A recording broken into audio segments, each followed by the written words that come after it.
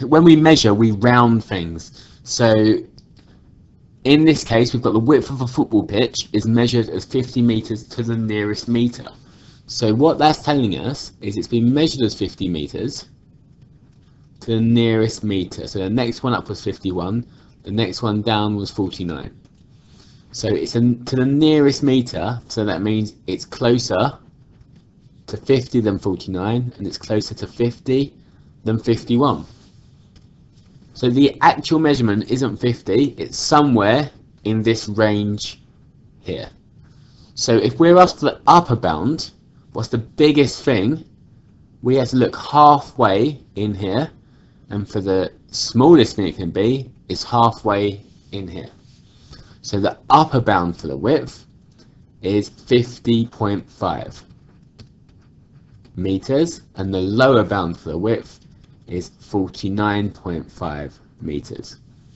So here we've got the length of a football pitch is measured as 100 meters to the nearest 5 meters.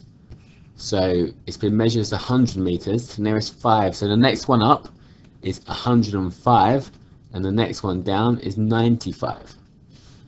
And so we know it's between halfway here and halfway here, so it's in that range.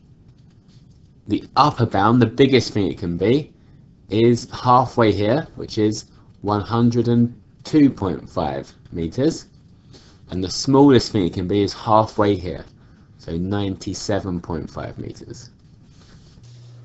The height of a book is measured as 20.32 centimeters to 2 decimal places.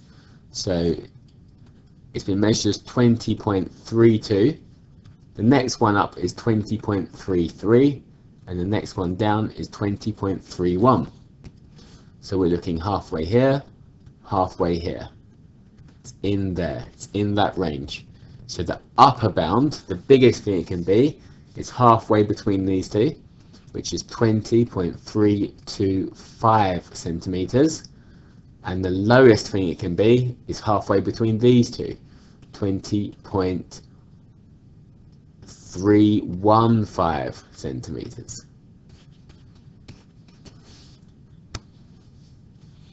Okay, the width of a field is measured as 107.3 meters to 1 decimal place.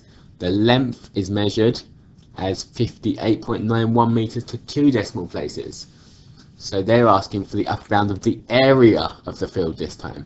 So the area is going to be length times width, length times width.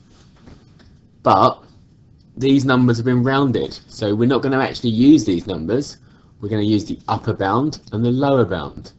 So for the width, we've got the upper bound. So it's been measured as 107.3. Draw that here, 107.3.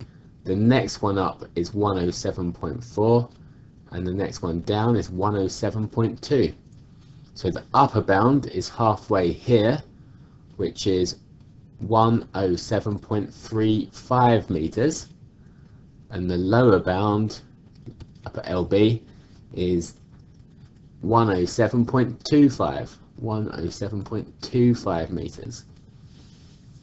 For the length, we've got, so it's 58.91, the next one up is 58.92, the next one down 58.90, and we want the lower bound and the upper bound. So I put lower bound 58.905 meters, and the upper bound 58.915 meters. So then let's look at the area. The upper bound for the area is going to be the biggest width times the biggest length. So we're going to have to do 107.35, the upper bound for the width, times 58.915, the upper bound for the length. We type that in the calculator. So 107.35 multiplied by 58.915, and that gives us 6324.52525, and that is in meters squared. The lower bound, that's going to be the lowest width, which was 107.25, multiplied by the lowest length, which was 58.905. So then we type that in the calculator, and that gives us 6317.56125 meters squared. So the actual area of the field is somewhere in between these two. So we've got the upper bound is this, and the lower bound is this. Okay, a track is measured as 100 meters to the nearest meter. A runner takes 12.24 seconds to 2 decimal places to run the length of the track. What's the upper bound to the runner's speed? So the formula for speed is distance over time. So speed is distance over time. So we've got the distance and the time here, but we need to work out the upper bound and the lower bound. So the track, where can I write it? I'll write it here. So it's 100 meters. The next one up is 101, and the one down is 99. So we've got the lower bound is 99.5, and the upper bound is 100.5. And then we've got the time it took. So 12.24, next one up's 12.25, next one's down's 12.23. And then we've got a lower bound of 12.235 and the upper bound of 12.245. So then we look at the speed. So the upper bound for the speed, so we want the biggest distance, so 100.5, but we want the smallest time, because if you divide by a smaller number you get a bigger answer. So 12.235. And for the lower bound we want the smallest distance divided by the upper time, and then we type them in the calculator.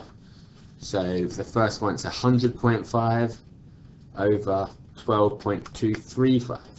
This is 8.21. I'll just do it to 2 decimal places, and it's in meters per second. Meters per second to 2 dp. And the other one is 8.13 meters per second to 2 decimal places. Okay, see if you can try this one. So you're going to have to work out the upper bound for the track, a lower bound for the track, upper bound for the time, lower bound for the time, and then work out the speed again like the last one. So speed is distance over time.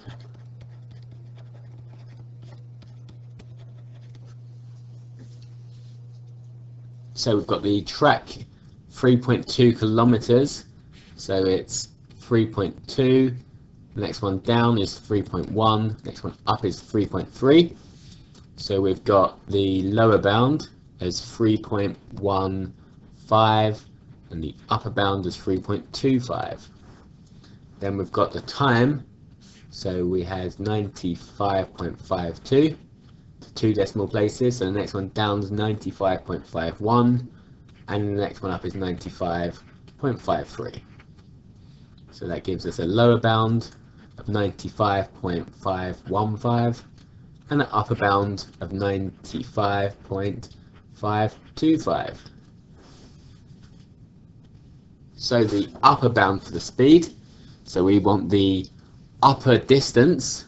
So the upper distance is 3.25 kilometers divided by the lower time, so 95.515. So then we type that in the calculator, and that is 0.0 0.34. So I'll do it to 3 decimal places, and that's kilometers per second. So 3 dp. The lower bound for the speed, so that's the lower distance, 3.15, divided by the biggest time, 95.525. And that gives us 0.033 kilometers per second to 3 dp.